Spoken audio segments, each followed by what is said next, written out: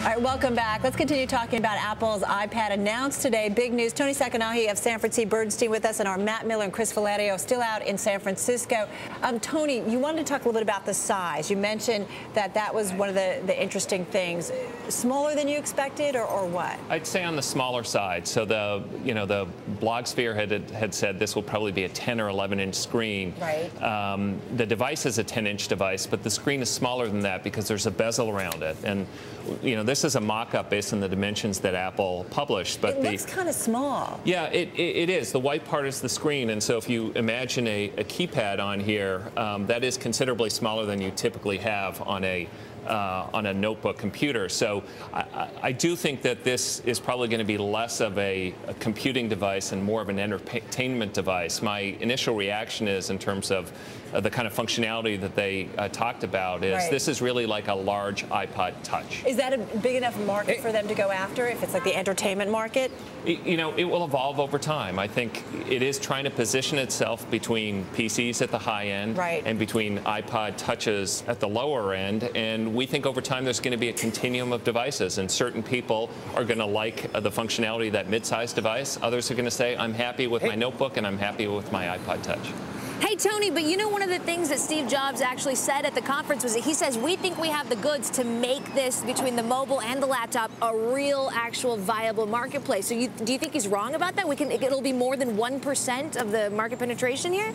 It's very difficult to say. And again, this ecosystem is going to change over time. You're going to have more books that get added. You're going to have more gaming capability that's going to get added. There's no camera functionality on the device today. So this is going to expand. The fact is, consumers only have so many dollars in their wallets, and you're having a lot of different devices. So there are choices between a mobile phone, between an iPod Touch, between this iPad now and a notebook computer, and you're going to have people make choices. By definition, there's going to have to be give and take in terms of the number of devices someone can have. Well, and how many times does Apple step up to the plate for this? I mean, they tried the Newton, that was a failure. They tried the MacBook Air, nobody bought that one. And this is the same kind of thing. I mean, there's no disk drive, so you can't watch a movie. There's not enough memory to download serious amounts of media. I mean, it just doesn't do what the MacBook does, and you've already got an iPod.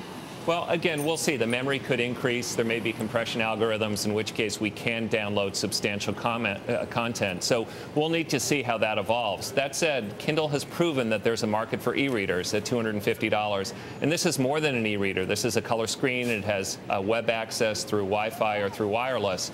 So this is an enhanced reading device at an enhanced price. And some people will value that incremental functionality, and some people won't. So go back to the 3 million devices in the first year. Are you still holding by that? Yeah, I think it's difficult to say. Our sense. Why? Well, because we've had great devices like the first iPod, sold only 1 million in its first year. Right. The Kindle, first year, only 1 million devices. So knowing the trajectory is difficult. What we've tried to encourage investors to think about is, in year one, there aren't that many first mover adopters for any device, even wildly successful devices. So our belief had been that this might sell 3 million units. It's a bit lower price point, so perhaps it could sell more than we thought. That may be at the expense of cannibalization of the iPod Touch. Hey, Toni, I was there at the event in the second row. A lot of people obviously talking about how Steve Jobs looked, a little bit healthier, still skinny. How important do you think he is still into this play and for the growth, the continual growth of Apple? I mean, Steve is the creative visionary behind Apple, and so he's obviously very important to the company. That said, he was on a leave of absence for 6 months last year. The company did extremely well. Tim Cook proved very able. Their products rolled out as scheduled, and they continue to be very innovative and unique products. So, yes, he's extremely important, and investors care about his presence at the company. That said, it's not a one-person company. He has instilled that culture among his people. Toni, just got a few seconds left here. You know the stock has had a great run. You've got an outperform.